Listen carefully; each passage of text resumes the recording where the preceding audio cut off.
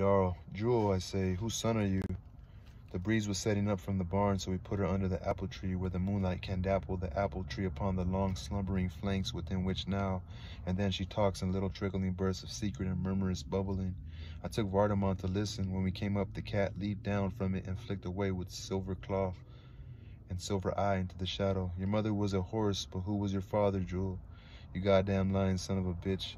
Don't call me that, I say. You goddamn lying son of a bitch. Don't call me that, Jewel. In the tall moonlight, his eyes looked like spots of white paper pasted on a high small football. After supper, Cash began to sweat a little. It's getting a little hot, he said. It was the sun shining on it all day, I reckon. You want some water poured on it, we say. Maybe that will ease it some. I wonder if his bone came out. I'd be obliged, Cash said. It was the sun shining on it, I reckon. I ought to thought and kept it covered. We ought to thought, we said. You couldn't have suspicion. I never noticed it getting hot, Cash said. I ought to minded it. So we poured the water over it. His leg and foot below the cement looked like they had been boiled. Does that feel better? We said. I'm obliged, Cash said. It feels fine. Dewey Dad wipes his face with the hem of her dress.